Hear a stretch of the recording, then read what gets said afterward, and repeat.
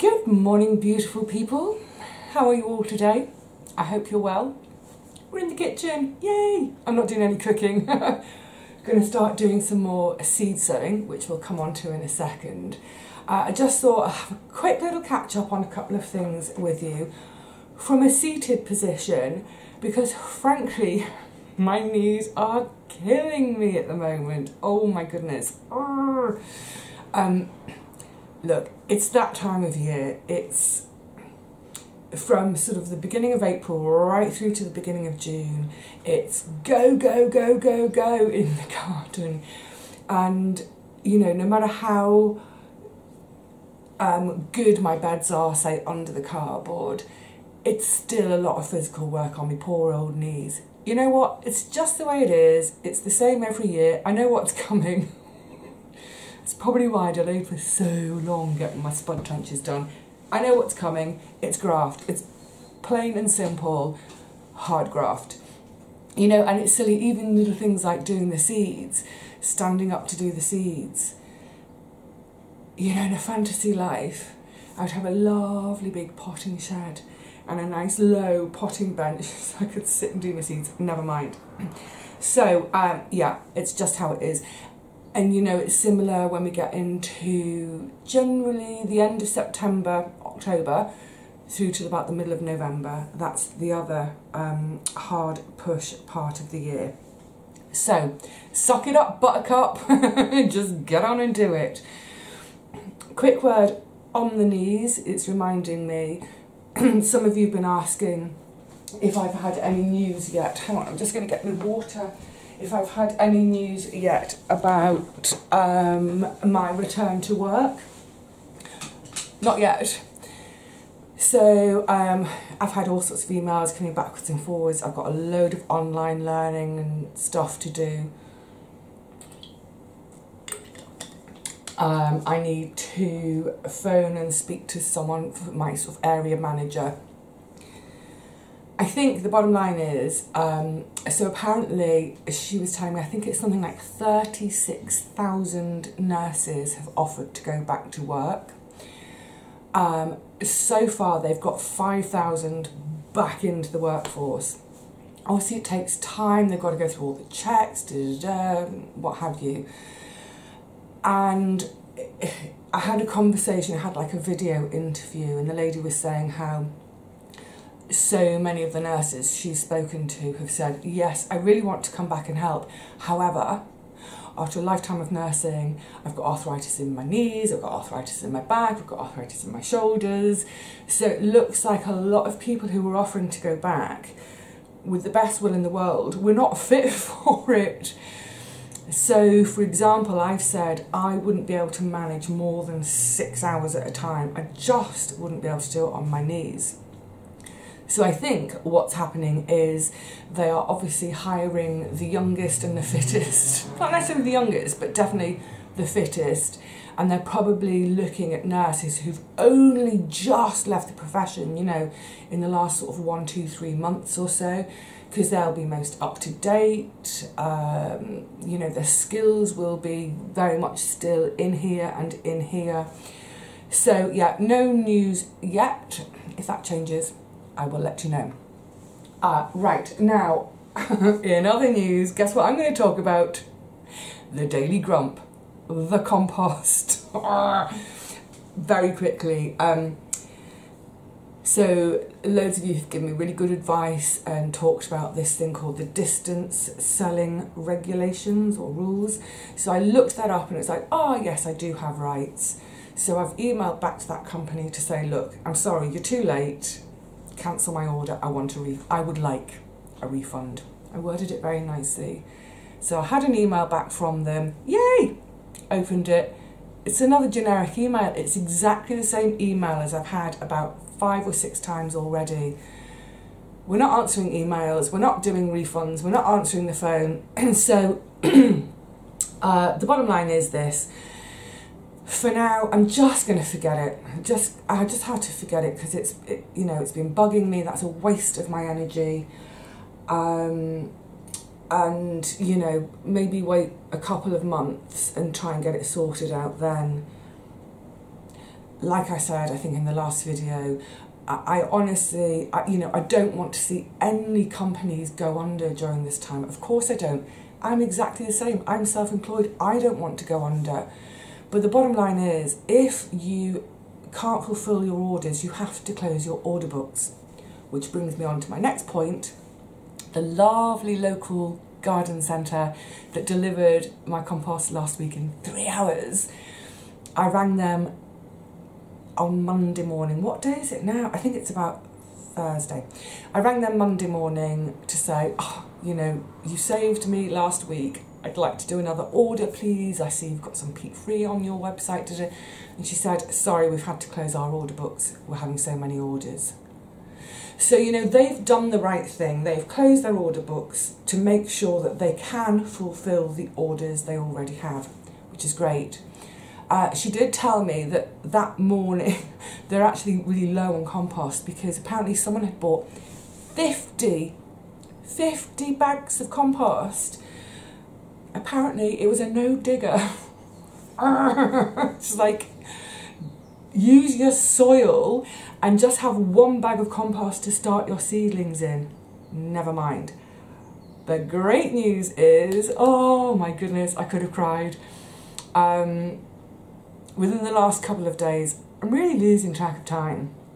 I know it's a weekday today, but anyway, within the last couple of days, on one of my garden visits, one of my neighbours, 2 over, said, Vivi, I hear you've been having a real nightmare trying to get your compost. I said yes. She went, we've got a bag for you. So they had been to, oh, just to say very quickly about with the local nursery that I rang, after they said their order books were closed, I rang about 5 others, 2 of which you might consider local, the other 3 are a bit further out, and they're all saying the same thing. They've closed their order books, they're just trying to make sure they can fulfil the orders they already have. That's responsible, I respect that, but I need compost. Anyway, so this neighbour of mine had, they'd previously ordered some compost as a click and collect thing. So while they were there, they grabbed an extra bag for me. Oh, I could cry, honestly.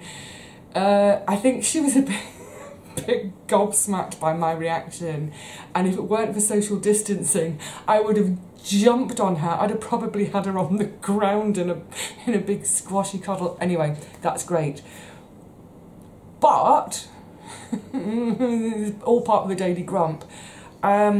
She was apologising profusely. Oh my goodness, she needn't have done. The shop have put their prices up. I just think it's really naughty. I mean, it's tantamount to profiteering, isn't it? So she said, I'm really sorry, it's £8. And I think they normally sell about 5 or 6 quid. I said to her, listen, if it was 100 quid, I'd pay for it. Maybe not 100. But anyway, so because I've now got a whole extra bag of compost that's down at the garden, that's brilliant. So tomorrow I can start things like my brassicas, some of my beans. There's tons of stuff to start. But now, here, back home, I'm going to start some cucumbers, some squash. I don't think there's going to be time today, but I need to start pricking out my little celery plants. So, without further ado, let's get stuck into some seed sowing. You can probably see I've already started to get myself ready with trays, with my little pots that are filled with compost. I can just go whack them all in. And the principles for sowing cucumbers and squash is exactly the same as you might expect, very similar family. So I've got all that ready. Don't forget, sorry I shouldn't have rattled your labels.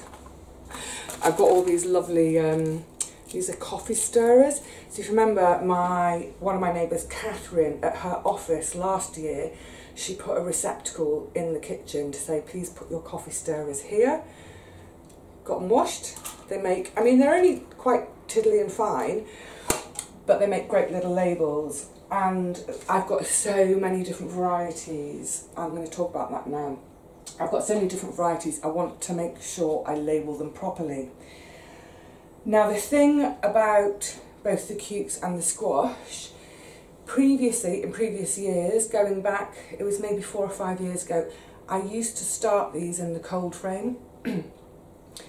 No issues, brilliant. However, about 4 or 5 years ago, the mice discovered my cold frame and they had the lot out. So I start them at home now. Once they're underway, they're fine. They'll go down to the garden, they'll go in the cold frame to do some hardening off. I might sow a couple of backups in the cold frame and try the tulle thing that I did with the broad beans. We'll see. But anyway, let's get on with this lot now. So with the squash, I can show you because I've got a few left from last year's harvest. That's a wolf and butternut. Absolutely lovely bog standard butternut. Here, isn't that pretty? This is a carnival. This was really still quite green when I picked it, but you can see over time. So this was harvested last October. October, November, December, January, February, March. It's nearly 7 months old. Stores really well.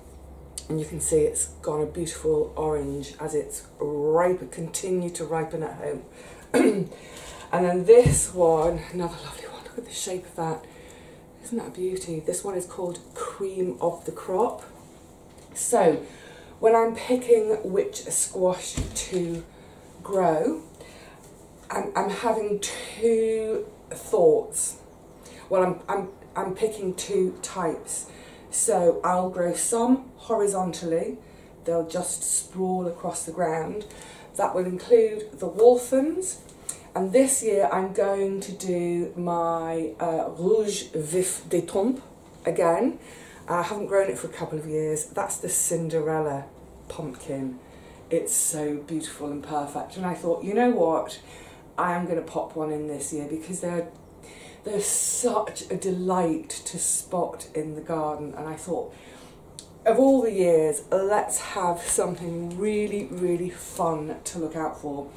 So, with that horizontally grown crops, I'm going to do the Wolf and Butternut, the Rouge Vif des Tempes, and the Muscat de Provence. The reason I'm going to do them horizontally is because they can get quite big. So obviously it's easier for them to sit on the ground than to be hanging in my climbing squash section. I could, in the hanging section, I could of course make some sort of support for it to hang it, but who's got time for that? I certainly haven't. And it's always that thing of, what if I can't get to the garden over a few days, I miss that opportunity to support it and it snaps off. So I'm going to do those horizontally. For the vertical, as in the hang on a minute. Yeah, for the climbing squash, I'm going to erect 6 teepees again this year. And for each teepee, I want 3 plants going up it. So, when you're picking your squash varieties, there's a couple of things you want to think about in terms of where you're going to plant them. If the fruit's going to be massive, like the Rouge Vif des Tempes, I just like saying that, do it horizontally so the ground can support it. Also, a few varieties of squash are what are known as clump forming. So, for example, the Carnival. So what happens is you end up with this plant that's, it can be 1.5 meters, even 2 meters wide. They take up a lot of space, and it's sort of this domey clump of a plant. Does what it says on the tin. The ones I want for climbing are types that they'll have a vining type, so they'll put out a main leading stem. That's what I'll train up the teepee, and from that single stem, hopefully dozens of fruits will appear. So if you're going to go vertical, make sure you pick a variety that has smaller fruits and that's a vining type rather than a clumping type. So for my, I've told you now, I'm in my horizontal bed, Wolf and Butternuts, Muscat de Provence and the Rouge Vif des Tempes. For the climbing, I'm going to go with a delicata again. I think I have one delicata left. Let me have a little look. I store them in the eaves under my window. Yes, I've got one delicata. I've gone red being upside down. So you can see it's a nice small fruit. These are lovely for one or two. I just kind of slice it in half, scoop out the seeds, either roast it just like that with nothing in it and have it as a side for something else, or stuff it with a little bit of like goat's cheese. Oh, squash and goat's cheese, match made in heaven. So I'm doing delicata, a new one to me, a yellow scallop. I think they're quite a small one, so it looks a little like the carnival, but it's small. I've been sent, I haven't written names on packets, I'm so sorry.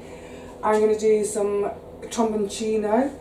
That's the long, phallic looking ones. It's partly as a bit of a giggle, but also because they've got that really, really long neck, and then they've got this sort of, imagine like a butternut. Imagine this is a really, really long neck. This is where the seeds are. That whole neck is flesh, as opposed to here where we've got that big seed cavity. So although that looks like a load of flesh, it's half empty. So I'm thinking with the tromboncinos, that's great. There's a lot of flesh per fruit. I'm also going to be doing Jack Be Little. Again, it was one that was sent to me, so I wouldn't normally do it, but I thought, yes, I'll have a go. My old favourite, Sucrine du Berry, which is the slightly nutmeggy one. It's supposed to be slightly nutmeggy. To be honest, I'm not sure that I can discern that, but it is a beautiful, beautiful squash, and it normally does pretty well for me in my garden. And then finally I'm going to do some more cream of the crop. Okay, so to be honest, I'm not going to show you me sowing tray after tray after tray after tray. I'm just going to demonstrate with one. My cucumber, the variety is Long Green Maraîcher, or something like Vert Long Maraîcher. It's a French variety. Half my garden is French. These are seeds I saved from my own harvest last year. Little tiddlers. Now, what I've not experienced is my cucumbers have never crossed with my squash. I've kind of always half expected that because the families are so close, but this is now this must be about my 6th sowing with saved seeds. So in other words, 6 years ago I bought a packet of seeds that had maybe 10 seeds in, grew them, really enjoyed them, saved one cucumber specifically for seed saving, and ever since then I've not bought seeds, which is great because again with this sort of, you know, organic seeds tend to cost a bit more, but especially the sort of the heritage varieties, the slightly more unusual ones. So I think my original packet was about £3, but now over, let's say that's spread over 6 years, that's costing me 50p a year. And obviously there's no reason why I won't save these for years and years and years until eventually it's 3p a year. Like I say, they've never crossed. So here is our little seed, teeny tiny. In exactly the same way when I was talking about the loofah, rather than sowing it flat, sitting on the soil, I'm going to sow it sideways on. I wonder if it'd be easy to show you with a big pumpkin seed. Let me show you the big pumpkin seed.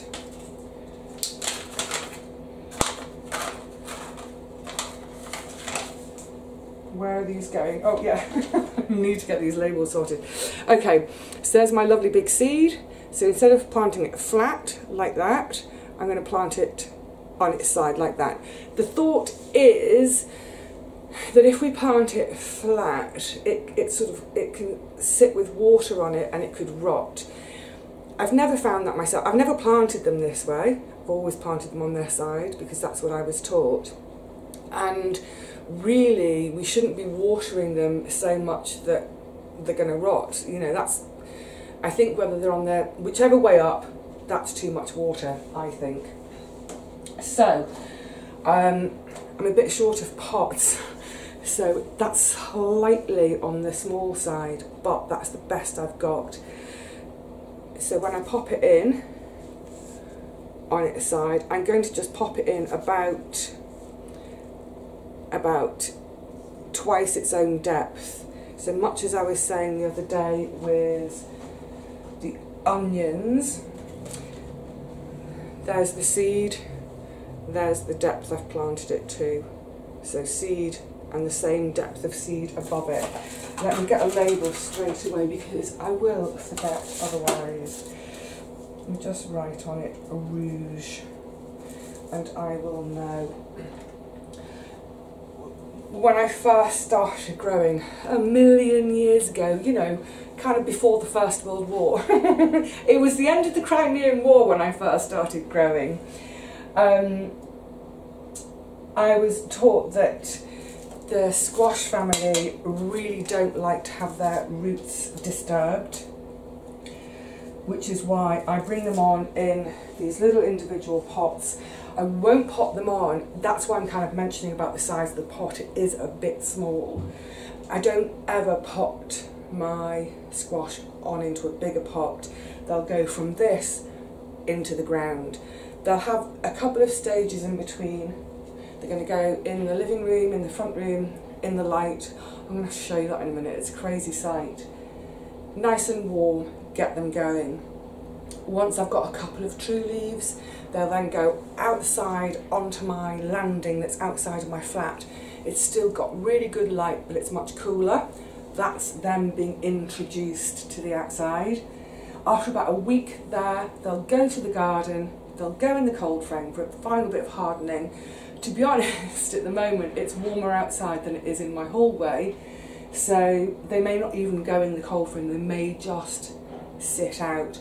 But I'll keep a really, really close eye on the nighttime temperatures because all of these squash, peppers, tomatoes, they really, really don't like it if the nighttime temperature drops below 6. I kind of give myself a cut-off of 8. I'm talking degrees centigrade.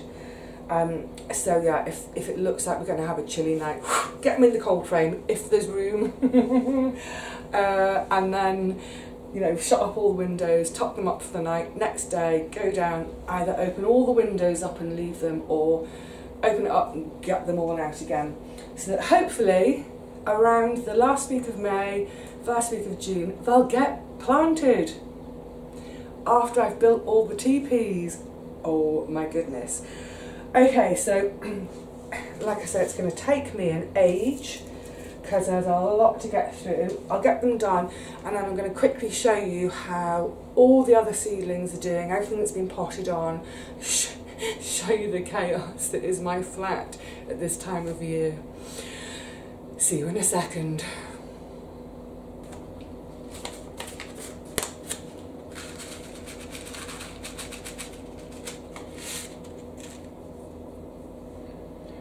It will look pretty good.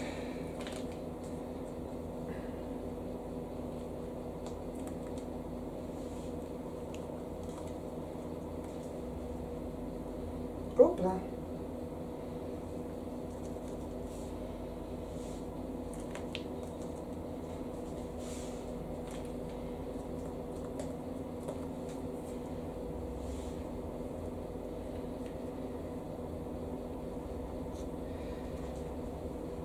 I will give everything a bit of a watering once they're all in. Good luck, little seeds. Please do well for me again, because I do enjoy my cucumber wumber in the morning. Good stuff. Plenty of seed for next year if I don't manage to save any this year.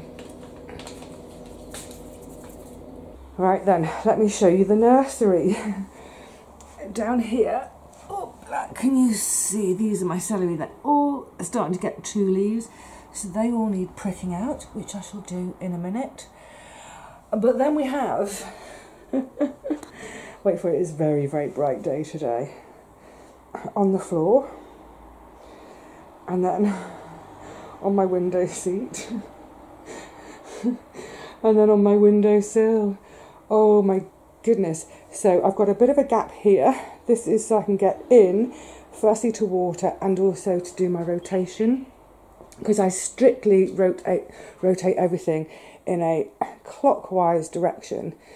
So basically whatever's on the windowsill, and I do this every day, whatever's on the windowsill will now come down to the floor. Whatever's on the window seat will go up into the windowsill. Whatever's on the floor here will go onto the window seat, and so on in a circle, just to try to make sure everything gets a fair chunk of the light. So, I mean, you can imagine, look, when all this starts to germinate, it's going to be madness, a wonderful madness. But of course, by then, hopefully, for example, that is a tray of peppers and loofah. Some of these will start to move out to the hallway soon. Oh, these loofah, they're beautiful. Yay, they look a bit droopy, and I thought the other day, oh, they're drooping, but actually the leaves are stiff. There's good kind of, they're not floppy, there's life in them. But yeah, they're growing away nicely. Those two were the, I'm trying to see, those two were soaked, my soaked seeds. There's a couple, no, there's 3 in here,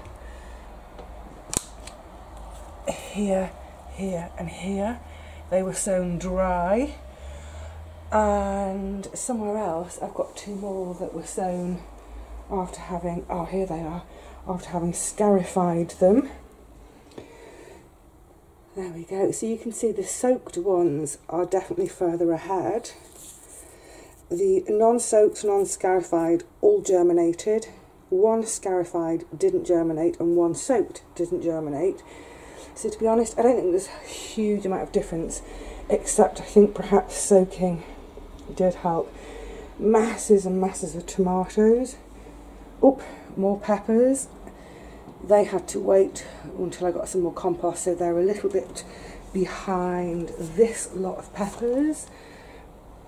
This is the lot that I was pricking out the other day. This is all my, this should be orange bell. Yeah, that's all orange bell. More tomatoes at the back, more for Herr Ozen. Which means that down here, these peppers, this is my Doulon, long, skinny, gorgeous French ones. And yes, more tomatoes. Tomatoes everywhere. Look, I think actually let's go and I want to go and sit down again because I'm a bit afraid of going flying and and tipping. Can you imagine if I tipped this lot over now? Oh my goodness, that would be a little bit well, completely gutting. But isn't it lovely to see? Oh, so much green. Loving it, loving it, loving it. I'm especially loving, coming around this way again, especially loving the loofah. It's it's kind of madness every day, moving everything, getting everything watered, but isn't it worth it when you get gorgeous fresh goodies to eat? And of course, all the lovely stored produce that I'm still eating now. Yay! Probably I won't harvest my first squash until, end of September. So if you think about it, we've got May, June, July, August, September. I've got 5 months to go before the next harvest.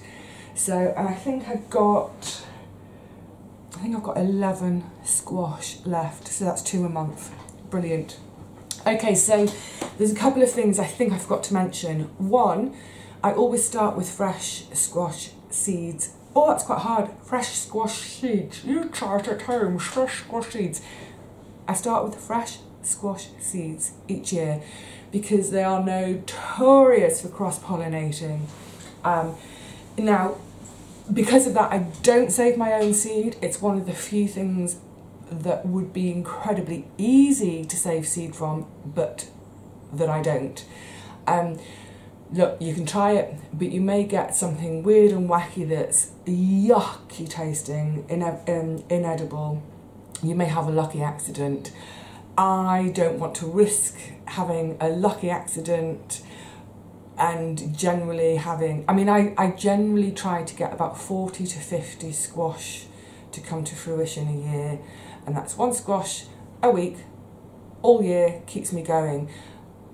If I was to try saving my own seeds and they were all a disaster, that's a huge, huge gap in my food for the year.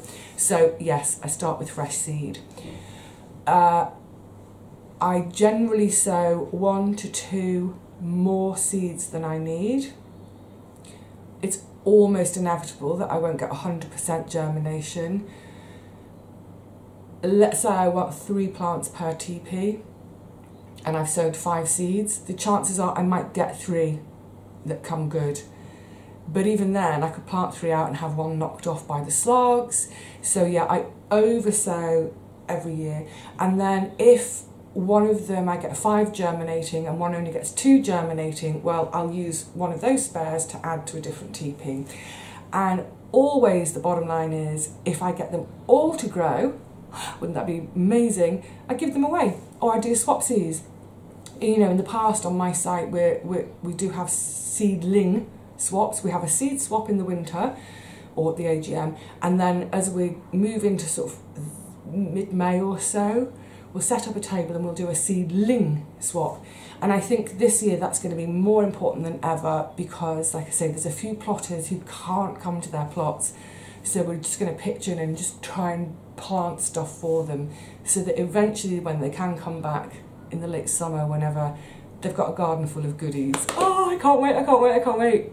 I just really hope that everything I'm trying to grow, I can keep it all alive and keep it all going, because it would just be so lovely to treat some of our older plotters to a garden full of veggie. I'm going to get emotional. I can just imagine how much it will mean to them. Yay! So, everybody, plant 1 extra. Just 1 extra, or 2, or 3 or 4. Okay, that's it. Over and out from me. I need to start pricking out those celery. They are so fiddly to do. It's one of the jobs I really don't enjoy because it takes ages. It's dead fiddly. Half the time I think I'm going to kill the lot. Obviously I don't, because I do end up with a harvest or, you know, plants to go out. But yeah, not doing it on camera because the whole time I will be swearing like a navvy and none of you need to hear that. So, cheerio! It's Cheerio time! It's been really lovely hanging out with you guys today. Thank you for hanging with me in the kitchen while I was getting on with things. Stay well, stay out of mischief, keep sowing those seeds. We're sowing so much hope this year as well as our veggies. Yay! I will see you all again really soon in the garden to do more sowing. Which reminds me, after I've pricked out this celery, I need to go back to the garden and knock 7 bells out of what is supposed to be the carrot bed. So, until then, please, please stay well. I'll see you soon. Bye for now.